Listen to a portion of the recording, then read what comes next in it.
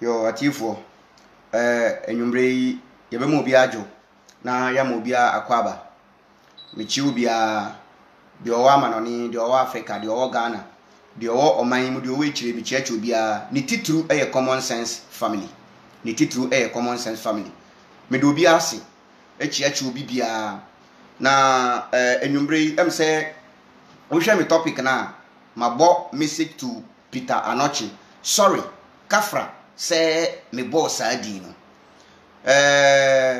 adie bi na ye ba be yeden ye de ba be kire ye ho kakra ti mesra wo ba so na wo bɔ monde ni tituru ne say wo be tagi na wa hye sa me video yi na papa na ye fe ne Peter ana ye nua na ye fe ne Peter Anokye no na so atime atie bi na watime yeden ahwe bi bebi o yeden owo bia me do bi ase say wa ba so na me no yeden eba beche jumadie kakra ana me no ba behwe ade ba ko mienu kakra am say common sense family has been along for almost 5-6 years me fan say 4-5 years ni yeah yes spread the knowledge about the Bible, how the white people came in omo the Bible ni yeden aborofo no edi book na yede Bible ni yeden ebe say yen ama sabi yenim de yenkoso yenfaso ne de sese yenya na kwanye efaso nipa de sani hunu se oye nipa na ahonto esese bibifo yenya ni nyina yeden ahwere yen aya nkasa yeden yenim sofo ni adifo nso yeden eya awe omunim minua Peter medase waya ade pa what friends today enemies tomorrow na da bia sama me kan se we nipa de sani a na wasua nipa was study nipa waya ade papa wanu hwam wakasa ba mesre kasa na wakasa no mesrew enyoma bi wom anansem bi wom a enkoyi ena mepesa wo yeden ana atiefo yeden etiase na yehu se ana wahu se sabi asemba na obeka eye na wahu se na obeyeden obeka asema na afa nti mesrew a obaso a hye na tagi na menua Peter Anokye onyeden onya bi no yeden onhwe am se menua Peter video bi na related to common sense family video no ye no related to common sense family common sense family ho video no ye den ye hwe empenifo na eka omo se entokwafo no wa na ato akeka entokwafo no wa na ato akeka am say Abraham di Moshe ni common sense family nkirekire na omo de aba oman yi mu omo kire kwan ya Bible afaso adi anya kwan ya sebi aborofo afaso aba be seye no agi hini enti adifo ne asofo so called asofo ne Ghana adifo na omuji omudi so mo ya asofo no mo bae to do everything omo ye bibi bia say omo betimi abringe anaso omo bebre Abraham bi Moshe ni common sense family ase malamfo bae mo ankasa mo animu a muhu de yeden ekoso omo antumi adenti because book na ye friend Bible ni Quran no nyensasem dodo onim nyensasem dodo onya de enim enuti ye di book ne ba abonte na ye kirekire mu na amanfo hu se no sabio mpraduasa nkwase asem ni jimisem wo mu nti sesia no obi atiada na eno ena menua bi ye friend Peter Anokye nso ba abonte na o kire se ono na di hia mu no watimi atena se hu se common sense family ba ye no nkwala boni abagana sana menua na pese o ye de o kire menua na pese o kire se since Abraham di Moshe any common sense family ba ye amanfo eti Abraham di Moshe no amankola nye den emu ade ebiem enna da bi Abraham di Moshe ka say you Christians are always disgrace to your God, you Christians are always disgrace to your Bible, you Christians are always disgrace to your Jesus Christ. One say mimi ana kan sembi wo kan Proverbs chapter 28 verse 1 wose odiboniefo edim odimirika ambrekura obi anyeden enni nechi menua Peter oye video no onye oke menua Peter oye video no sabi mpraduasa no onye oke na adwen ka kire de se asema oka no enya asem papa no ye de oka enunti ni video no mo ka se ombeba be ataki sesia ombeba be ataki sesia onim se de oka no sabi mpraduasa enye ne kwan so ana oye de oka adenti na menua Peter etimi so camera na wodi camera na ba besi wona waka say sesia no woko Facebook a ye wonkwala under 19 years under 20 years sabi enam common sense nti sabi nkwala no nye de emu ade omu enam se omu tie Avram bi Moshe nti nkwala nye de emu ade mekotu gotechi na man say sabi mpreduasa omu Bible no say enkwala emu ade be ye de mbeba eni nti nya Avram bi Moshe enye common sense family no obi ko tie ya sabi emu ade na sabi eyemu a Kristofo ena ntokwa afonom ena mu nim de amoye na atom ne akekakeka nti nua Peter Anokye mesrew me pacho I don't know emre bi mini udi nkomo with a very good mini udi nkomo kama but sabi mprebiasa minim bebia na nsan minim de ototo gu wasum sabi minim kasa obi aka aterew minim ade ayede abrew minim ade awuso mu minim adwen a wodadwen ende watimi ababonten kire se nkora na omu ade omu so camera na omu kire se Bible na abrofo de abeda adaye no Avram bi Moshe common sense omu tie ye nti no mu ade menua ma menka asem kire o sa papa o no otu anamo bi na anamo ne nya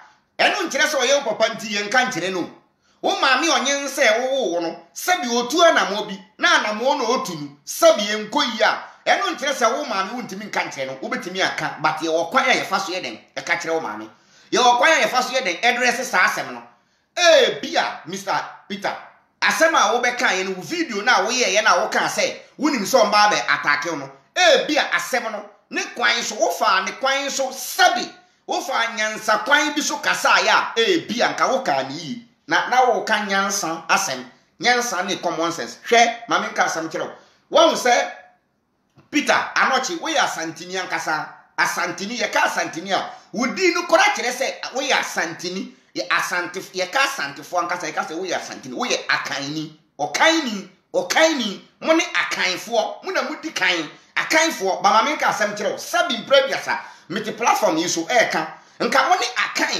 akanfo ba sabi mprebiasa ende mama mo kan die no ekọ echi na waba na wakate se ye fa ne sai ama common sense ani pa tienti nkona mu ade am say we refi Bible won we refi say wo Bible mu say mbre ni be ko yeyi a nkona soode be ye den beba enti say nkona soode atimi aba ade nti na wutimi twen akonya na wo sabi waba platform so na wo be ka say sabi na nsan enam say nkona mu ade nti na baby a wo kasa ya me hu say excuse me wo hia ade kakra bi ne ye fa ne say Avram bi Moshe ye nyankopon common sense family ye nyankopon ne metu quotation bia ma Mr. Peter sabi me kan kire wo ko quotation ko na ko kinkan why ko na ko kinkan Avram bi Moshe o ka common sense asem ena wo baaye ena wo se nyansa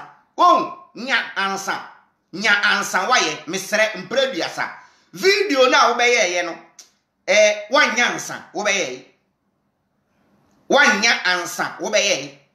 Although you were talking about common sense family, who differentiates common sense and nyansa?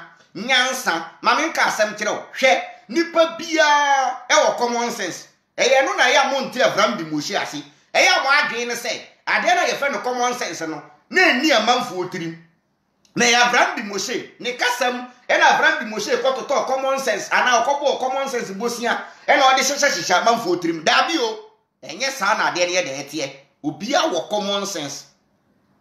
Obia ye dey wo common sense. Common sense egu ni patrim ba ma menka asem kire o. How when to use the common sense. Ero na adani problem. E di amamu a Kristofo a ye ka ho asem a mubu afui.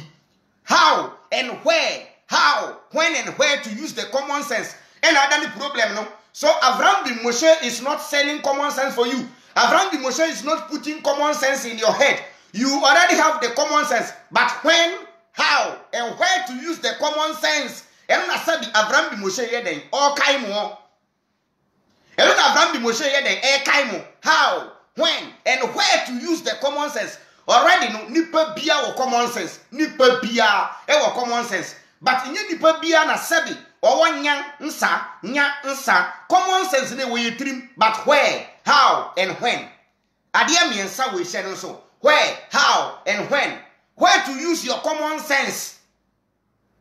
Where to use the common sense? How how to use the common sense and when to use the common sense. Mr. Peter Paradise, excuse my language, Mr. Peter Anokye, when you came, we hear video no, who can send you more, excuse my language. Common sense no, it will trim, but that was not the right time. Obey use common sense no. Video ya we yen eba yache. Who say yen kan wasem? Who say video na eba yache yen kan wasem? Sa na common sense family yetie. Asem ba avram bi moshe sa na odetete ye. Asem ba ye betena se na yatie. Na yatrase na yatie, na yatrase na yatie. But and then metrase na metie sem na wo de ba ye no. The worst part and say, your friend say, oh, can say, since Avram bi Moshe, the common sense family ba you know, say si ankwala mu ade ayeden aba nti akwala bi ba otimi kasa che ne mame otimi kasa tia ne mame etimi kasa tia ne nyankopon. If your God is not making sense, sabi mayen kana hwe mame nka asem kire sabi ya Christopher enye say Bible no mu ni common sense wo mu. More common sense, but you don't have knowledge about the Bible. You don't have knowledge about the Bible. Inti mi nua Peter tie mi na tie mi ye. Eye wo nua kuma ne me srew me pacho. Asam na wo kan ye de wo nka ni ye. Me srew wada wo ma. Twesan me pacho. Me nka nkire wiase se ye na nkwala aba na nsa ye omu mu ade na de ntia sebi omu ba ye ne se omu pese na nkwala nu mu ade omu so camera na omu ye nyankopon mi si ne make otu quotation bia ma na me boss ka ye no. When you people need attention, you need common sense family. Mr.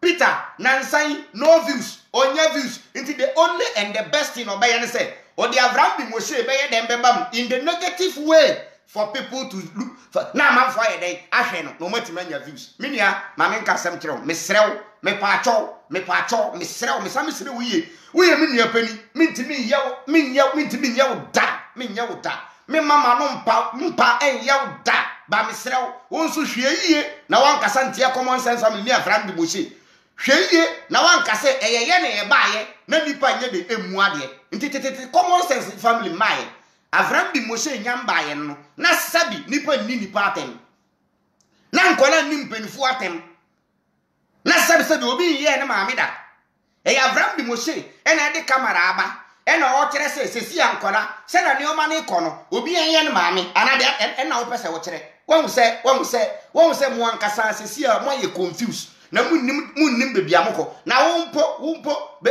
hwe yamiri dawuro na enye na ba enu nie mame nka asem kire nsem o kan enu nie o si Avram bi Moshe si abrofo ena de Bible ye den de breye no oboa 1492 yetete go mai mu ha dada ena abrofo di book bae na se Avram bi Moshe si abrofo na de Bible bae adenti na Avram bi Moshe o kinkan books abroni aye den atwere adenti na Avram bi Moshe common sense family ye kinkan books abroni aye den atwere minia eya utie nipa tie ni yo utie nipa tie ni ye pa o se Avram bi Moshe da bi o ka kire won se we are not raised yenye yiyimu Yeni racism. Say, and a way to say, we accept the truth everywhere it comes from. Avram bi Moshe say, only broni bi anim tokwa. Avram bi Moshe say, sabi only broni bi anim tokwa. Sabi on time broni, on chini broni. But the other say, at the boni na broni bi aba Africa maimu. Na emwaya bi before no and all kan wasem. Eno nkyere se broni na odi Bible no ba ye na Bible no di enya no. Broni ya de papa o yusubi. That is not the case. Enti minua utie bi Moshe ya na watie ni iye. Utie bi Moshe na watie ni iye. Na ni nyina chi. Wan say wo kasam na wo dodge debate. He was dodging debate, Mr. Peter Anokye. You were dodging debate. Who dodge debate? Say, obi oye religious person. Mo anye na adwin say, obekwa ko ye dem. Ekwa ko debate common sense. How can you debate common sense? How can you debate logic? Because one person say you can't debate common sense, you can't debate logic. Until he was running from debating, I would have called him debate. And come friendly debate. Now the Germany no one. So did this on more Yankopon be. Na Yankopon Jinipa. I say yen cassette yen Yankopon. Na edumbre muyedia Yankopon by the oh kase ye do biako hospital. Na a doctor 4 year ya na nipa ni bewu. Ye ja nipa no to one and a Yankopon ba mu. Na yeden. na ye den ye di obi akọ hospital na nipa no doctor say yale no ontumi e na doctor ja nipa no to wo e kire na nipa no nya ahone a me pa cho efa ye ho ben eno efa ye ho ben eno no sabi nyankopon na mo se osayale no nyankopon no osayale no mo se nyankopon sayale na nyankopon nye doctor me pa cho sa doctor ni na wo ka no asem no eduani be na doctor ni no be de obedi na me nua baba betena se na wonni hwea obekanti wo betra wo se common sense family Abraham di Moshe baaye no enkola mu ade na sabi daben e da Abraham di Moshe aso camera no ka kire Ghana youth se sabi obi nkoye ne maame Abraham di Moshe se asoro na ye ko no ye mfa ade nya adwuma daben kro na Abraham di Moshe akase obi nya asoro ko kire me one video Abraham di Moshe be ka se si Ghana fo a Christopher youth no dia do mi se si obi anja asole ko mo obi anko asole biom obi Abraham di Moshe si wa asole be kwa akọ wa asole but wo kwa asole a ma adwenye den enya adwuma adwen na enya adwuma no e na ye mu problem na because adwen na ye adwuma ma musesi e ma hu se ampa omo di book no e di abebo yesulia omo di book ni wiaye omo di book ni ye den e di enya na oba betra se e ka se e friend se e na Abraham di Moshe baaye no na nsan wo so video a enkola under 19 years no omu ade sen ye ka no kora kira wo si ye mu ade se si ano ama yo ma dwi se they want to omo person omu infuse some sabi ensem bia nyensa nim emfanto ni patrim se number 1 Abraham di Moshe o ye nyankopon okay magiatum sa wo se Abraham di Moshe ye nyankopon Onyankopon no ono antimi nkone ko na wo Peter e na obetimi akon ama nyankopon menua mesrew Abraham di Moshe onka ntira akola bia se mu ade o na nkola mu ade tete ansa common sense family ye den eba na wonya bebi asabi wodi be san a enya Abraham di Moshe ni common sense family menua mesrew me pa achow menim se wo obi bidi menim se wo adwuma ye menim se sabi wo ji wo hudi wo obi bidi wo hi obi ahwe sabi mprebiasa misrewa wo be hwe na wa ye wo teachings a hwe na ye wo teachings bi emfa be for the CSF common sense family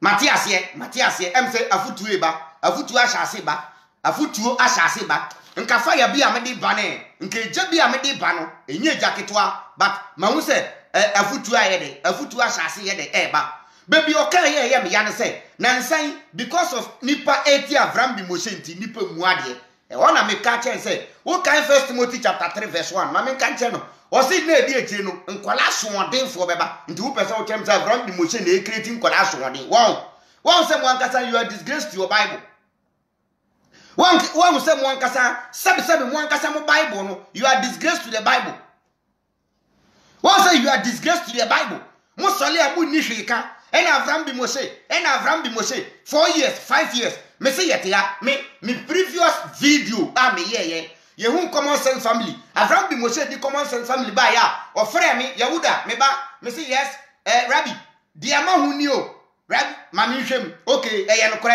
oh say oh Abraham di a uka ye no kore asema me kan ye say a time will come Christians Ghanaian Muslims you throw your Quran throw your Bible away throw your Muhammad, throw your Jesus away and preach Abraham di Moshe. Famaki baby. It is a see obi so camera, not up a view sir.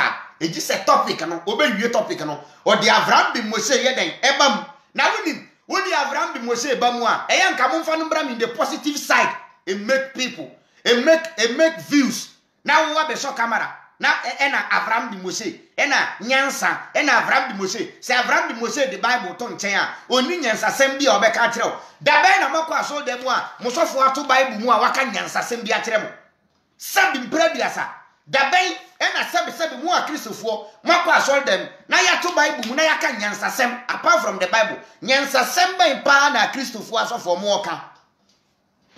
Apart from quoting that fucking book. Nyansa sem ben ena safo ma sofo ya ka kire mo aso dem da e to da bia sabi ye no am say won say obi a ye fa ne sen won owo aboa owo no ye owo snake na meka wasem no ye wo time bia owo no ne body no won say obeworo na wanya body foforo na old body no or the body na to nchen na in the system na owo no wa woro no ho no on pese bibia beka no because ne ho ya ne ya wonnim na o press ne pe obe vibe sesi a me ameti wei na nsan ma ye owo ma woro me ho nti meti ya me ho ya me ya nti wonnim na wo de wasem edi ba common sense family so a ye be kire o se sebi nyansa ye ka nyansa ade a wonya ansa waye ba menua mesrew menua penino me mama no mpa Yahudah video na wo be ye no wo kasa ye correct but wo make some 2 point mesrew me pacho enti wo make point no wo kora wo kan say wonim say they will come and attack you enti wo wonim say what you wonim say video na wo ye no personal police attack you personal police attack you aka kire wo say dia wo ye no enye enti nyensa ni baba bontia ba beka de eba be de aba be kanta dia wo kan wo personal police aka kire wo say dia wo kan enye no kra na wo ye den wo ka mame fa de nkire wo ha judges mo se mo ko ama mo nyame na Abraham bi Moshe o ye nyankopon Abraham bi Moshe si nyankopon da be na Abraham bi Moshe aso camera no ka say there is no God. Even if Abraham bi Moshe say there is no God, perfect, 100% perfect. Mejitum and then me the post be at war. Me say I don't believe in a God. I believe in a creator. I don't believe in a God though. I believe in a creator. God would be free. What is God? Abraham bi Moshe o si obo ade wo ho. Ye wo bibi obo ewiesi. Ewiesi nyina afiri bibi. Sa de ne ehunu. Ye ni baby ofiri. Wow. Enti mu Bible no kora so many errors and mistakes. I don't know say that you call God him. He is God. And God said, and he nyame amunhu da. Opon amunhu da. Mu ye den hu so ye bema. Adenti na sabi. Ye ma adwi nye adwuma na ye kasa. Na sabi mo ye mo adwi say. No kora na ye de aba na nipa adwi mu bie. Nipa ni ta ho no ye be kanta. Aden minua. Minua aden. Na sabi bread yasa. Wanya bibia ma wase a ye bon koro no. Wanya bibia mfa ma wase a ye bon koro no. Aden minua. Muna mo se mo wanyame. Ana me boa. Ena Abraham bi Moshe se mo nyame no ye kankan. O se mo nyame no nyansa ni ni trim. Yes, God of the Bible nyansa ni ni trim. God of the Bible sabi adwene da ni trim enya adwen papa. Ena mo se mo bu afu. Adenti na mo nyankopon no bu mfu Abraham bi Moshe. Ena mo na mo bu mfu. Tie Judges chapter 6 ma men kan na men to aso. We na se mi yi quotation we ma. Me sheda pa asem na men kan ye no. E se me nya ho quotation na me de wo no. Na wo te ho ase. Enu nie. Verses number 30. Wose na krom wo fo no ka kire Yosua se, "Yiwuba no bra na omewu efri se wabiri bal afori bichia na menwina ma kire mu na watwetwa eho asira enua no." Verse 31. Ena Yoas ka kire nipa a wo sori tia no nyina se, mo na mo bekun ama bal ana mo beji no. Dia obekun no ama no ma onko anopa na se oye onyame a ma no onkoma ono ankasa ne ho. Wow, edumbre bio. Ti se de ekoso sesi ano. Papa bi ye friend Yoas. Ye se wakwa ko bubu bosom dan. Mo na ya mo ka se na bosom so ye nkwase asem. Na wosom bosom dia. Na bosom ayefi. Na wosom bosom dia. Wunni nyansa. Da bi last mi throw point. Se wa wo be ba bonten. Bible nie. Na wa ba be ko to mi abosom so ye nkwase asem no. Me ya ko ama. Abosom so ye nkwase asem eni Bible num. Na wo gina wo ka che se ye na nanom tumi no omudi achi a omudi achechire o man Ghana omudi omuhwe omumuja gu woto wo maaye no sabi ende mo kaso mo ya bosonsom na wunua meka na waba Bible no se mo nyame no owotumi a ono ankasa omba ye den ombekoma ne ho se mo se Yahweh Allah Jesus God Jehovah owotumi a Mr. Peter Paradise men kase Abraham bi Moshe a ye nyankopon biem kwa telefon nyankopon no na ka chense o nyankopon Abraham bi Moshe yew enti brabe ko hukun na yewu se sabi mo nyankopon wa so ni ntokwa ko aden ye kasa mo mpese mo be den sabi mo betie wo ko je den na nsan ye wo ko je den na nsan ka ye no ne tum sadidie aden wo ko je den wo fa hi na nsan ya na kakra ebebu abom sa ebebu abom kakra sa Abraham bi Moshe enka babia se Obo ade ni wo. Wose obo ade wo ho. Ba se obo ade no. We don't need sa obo ade no. Yen hia no. Sa Nyankopon na mo ka no asem no. Yen hia Nyankopon no, yen hia no. Hwe. Abegina we ka se na nansan Abraham bi Moshe baaye no. Abraham bi Moshe baaye no. Enkola mu ade. Na ye me ya no. Ma men kan 1 Timothy chapter 3. Na tie de ho no. 1 Timothy chapter 3 verse 1. Second, sorry. Osi hunu ye say na edi akiri no. Mre mu ya din beba. Efri say nipa beye ahopefo, sikapefo, awuyahiafo, ahantanfo, abususenkanfo, awofo asem ho, asoɔdenfo. Awofo ho asem asoɔdenfo. That means nkwala beye asoɔden. Eti sabi.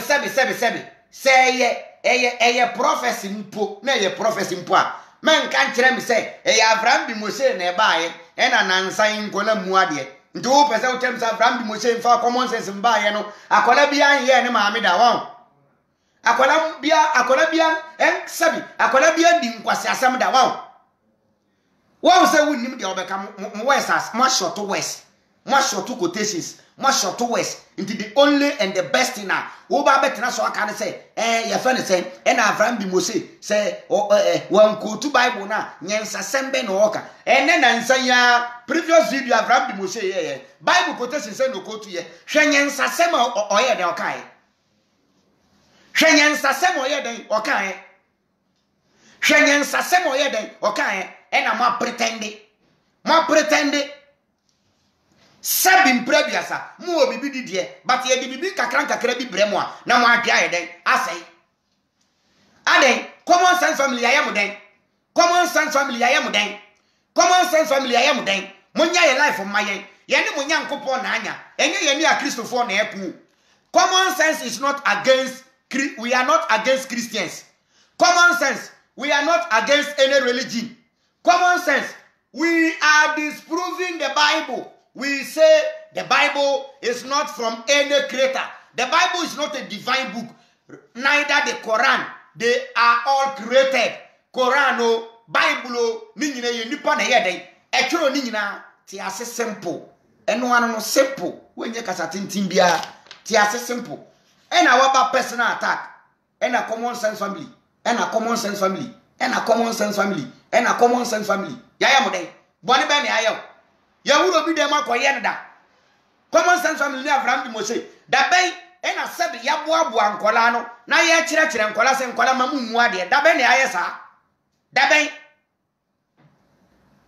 sabi wanya obabiti na ho atowa pe na ye de natena ho. Na sabi ye nkola no mu we kire ba ne ye youth no ye be kasa kire mu na ye bi o mu adwim no mo se aborofo abedi aboro. Nka wa santini akaini nka obroni abo meka se obroni anka se wote ase nka meka se obroni anka se wote ase eno na ye ka wo nte ase ye nka se aborofo aba be ha ye nti broni ya ade na ya ade pa ye mfa nka me se menya brochira nka me nko ba me ti sesi ai menya brochire meko because broni wode nyansa ide ase ni krom ena sabi bibini ye di Bible asay ye kuro.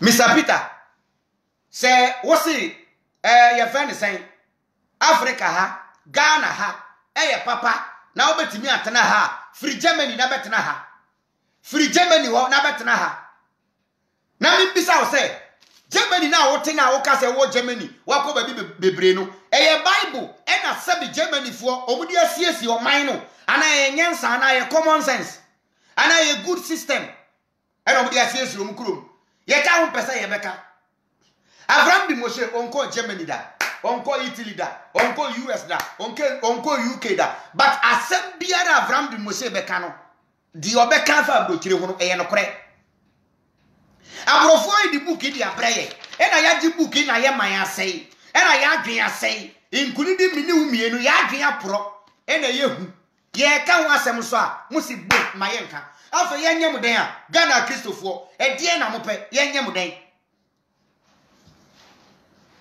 ye nyem den biem And wouldn't say they are all cano, they will come and attack you. That means one kasa wa drink chero. Logic no nyansa common sense no. Avram bi mo say common sense na o ka ho asem no. Chero say dia me ye no. Sebi nyansa ni be ba bontin. Aba be ka ho asem. Say dia me ye na enye. Nso be den, wo be ye. Adenti na ye ya boro sa. Say nya bora. Say nya bora. Eya nyansa. Eya nyansa ya ye bibi. Ye be ye bibi a ye nya ansa ya ye den. Ya ye nyansa obia obi. Common sense obia obi. But where, how, and when to use the common sense, that is the problem. Na ye o ka say Avram di Moshe wa ba bonti na o kire say ma ye mfa sika nkwa asoli dem na sika ye mfa nkwa asoli dem won. Sika ye de be siesi o man ye de be hwe ya busia ye mfa nkwa asoli dem won. Say Avram di Moshe ba ye no e na ede no ye na hwe wan ye ka che o say de no ye wan e no ka che o say de ede no ye won onye bibi ma wa ye bia o ye bia mamamfo why o ye bia mamamfo Mr. Peter maminka asam kire I say wo banchi won banchi cassava na won nim say banchi no ye de ye gali me kire the uses of common sense me kire the advantages of common sense me kire how people are benefiting from Avram bi Moshe and common sense me ka kire se wo na wunya hu ya se wo hu nso na ya bro e na wo bu ani agusu nso na ya bo pa se be kan sem na me kire wuyi wo hu wate na ya bro ani baye e ya bro e ye mu na sabi obi fudua pa na mo twe ne san e ye mu nkro e ye mu a because mo to daddy a Christopher to daddy a Christopher to daddy we disprove their book into account. When you say the Bible is corrupted, the Bible has error, mistakes, and how do you call it?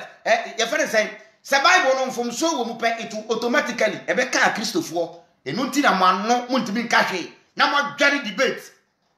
You can't say a religious person cannot debate. Your friend is saying common sense. It's true. What can you correct? When you say, Yentimi mfa Bible, embambe debate nyansa.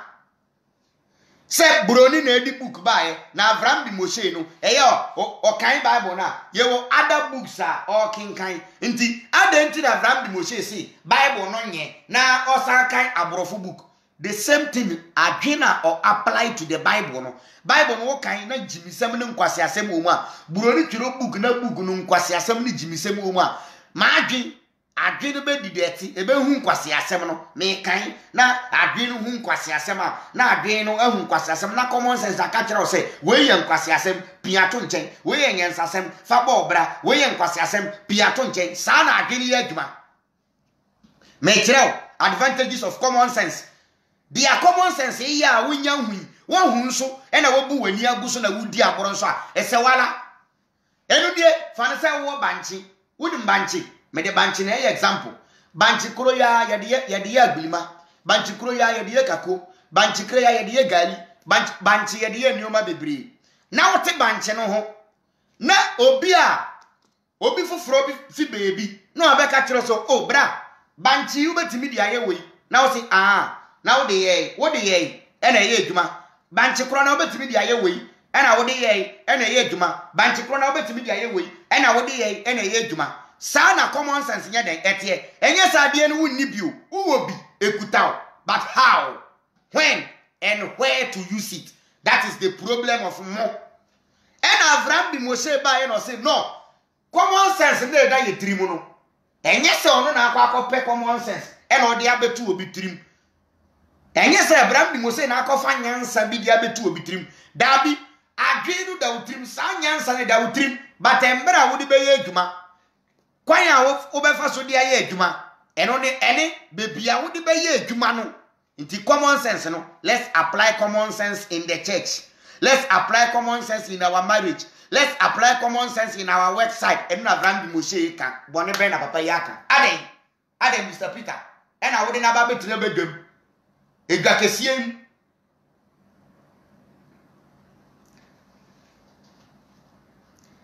mo preview sa eno anu no ena Avram bi Moshe ayesi ena Avram bi Moshe ayesi mo nya ye life mayen se mo ji mo hudi na munum se mo Nyankopon no owotumi na ono antumi nko na mo betumi ako a na mo ba abonten open debate na ya biem mo mbra bebre ne nya bi yenche na mso minya bi nye am se menya ye debate da nti mo mbra bebre na mo yenche na mso minya bi obi a me pen eye nipa tu sa nya obedi a enye den enye papa owusu bempa enkrofotu na me sa enkrofotu no de mewu afie asase so na so munsu bewu no me ne ombe ye debate pe anya obedi a ye friend na say I was switching phone off or they had to blacklist wo friend awanya no because of debate kakra ye be ya ye bebu ani masinti ye be kire wo no korenti wadum phone medo obi biase me nkasa nche ba mesrewo me pamcho monto ye nua peni Peter Anokye enkra mon kan nche se mesre no Avram di Moshe ntina ba bia nka enye ya Nyankopon bia enka se Nyankopon bia ni ba bia so ka se Nyankopon bia ni ba bia eye o bia ontie ni yi Avram di Moshe se ye wo bo ade wo ho ba wo bo ade no ye hia no wa bo ya wie kwan ya dafa so ye bra be koso sesi emfa ye ho o emfa ono ho efa ya nkasa ye ho ade chi na wo bedidi emfa Nyankopon bia ho wan kwan ko pe adwuma anye na wote wana wo se Nyankopon bi na behwe wa ekombe ku na da no kro no na sebe ya ye de wa kwa kotum e na Avram di Moshe ye den eka e na Avram di Moshe ntina ba bia nka nche obi ase mo obi emu ade na ye mo a Kristofo ye mo e na sebe ye ka mo mu ade a ye mo a Kristofo omo mu ade a ye Kristofo maya mo ho nya atom hypocrite Ghana ha ye hwe mo a omo nom nsa according to religious ayino Muslim omo nom nsa a Kristofo nso mo se nsa nom nye e na sebe ye na nanom a omo so omu gu nsa no ye mpensa saa enya kakra di gu from na ye connected to the creator ye na mo se ye abosonsomfo no ye ndoso nti nsa no ye num bebri nti se si a Ghana ha no apetition a ye no ano Ghana ha no hwan nom na enom se nye mu a Kristofo na mo nom a ebia no ye komo mu ade a ya Kristofo edien yati abre mo Nyankopon ne bra na obo no Nyankopon no sabi na adwen God in the Bible God into me the post be to say I am not created by God I am born by my parents obi so ntimase say I didn't na make say I am not created by God I don't see here there's proof be and was Nyankopon ne born me proof be and obo me say me ma me papa na da na e wo me eno ano no we na me ka obeka say me ye Nyankopon me ngi Nyankopon di say medo bi biase wenye kasa tintin e bia mbreba mu a ye besan hia biom na ye den yesu ade de oba so de wanya kwan amba so mon share video na obi anya binya den entie ba mon to mi nua Peter nka mon kan che say yesre no me pa no cho bebri next time oba ohu se no obekasa na sebi na nanu ankwa nkoti obi me srem ye nyina ye baako at the end of the day ye nyina ye den ye baako na enye som any Bible no mo de ba ya nka sa beef we ebi ni ho di abrofo no omo pe ya ni ya betwa ye ho na ya ko but entokwa popo now it is gone we battle with brain ya de nyensa adwen ena e kon tokwa sisi a sebi wo be kasa na wan kasa yi a na obi aba na waka chese minua asema wakan wan ka ni yi sebi enko yi nti minua wo ba ye no kasa e kama ba be bia wo kan say Avram di Moshe nti nkola mu ade no ena mese mesrew wan ka ni yi say Avram di Moshe ba ye no ama nkola so camera nkola nda 19 na sebi omu mu ade no mesrew Avram di Moshe ni nkyerɛkyerɛ bi ani wa kyerɛ sɛ sebi akola bi enya akola bɔne sebi ni nkyerɛkyerɛ bi ani wa sɛ akola bi nkoya akola bɔne mesrew mepamcho pa meda obi biase CSF common sense family we are moving forward there is nothing bibi bia ni ho sesi ya tra apu ta ye ko yanim meda obi biase na ye bibi biase ya misale sofori lo ya ba for bɔne Asante Collins michia chip chap ya mo munyina akwaba asare michia munyina Samuel Note michia munyina na DL michia mkwa 44 dada MJ michia obi bia Sam JB michia obi bia we should keep on moving forward we will not throw stone again backing dogs but we are kramai now person we are stubborn now ya be kire o se sebi nipa na tete kramai na sebi ya ma wan say we are kramai pe babida na ye ho ntoyen ye do bibiase ye de bibia besia emre papa me yebesa yeden yebesa hia na eya monkai na mon subscribe to the new channel no CSF TV any common sense family YouTube no me pacho mon subscribe to na eya videos no ma yeden monya bia yeden ahwe bia anumre 8 9 10 ye boss ankasa be den beba ana P Black beba na time with P Black na wa ba be fire nti wo ba so a na wa subscribe CSF TV any common sense family ye da busiafo nyina ase all over the world common sense busiafo nyina ye chiam nyina common sense we are in a one pack looking for one goal ye nyina ye gina pack ba ko so ye pe go ba ko pe medo bibia ase greetings to management group me chi obi bia Kochito DJ Fuad obi bia chi obi bia madam ase na e bibia ase ya emre papa me be hia adwe na nya adwuma honam ne bebre madam ase bye bye.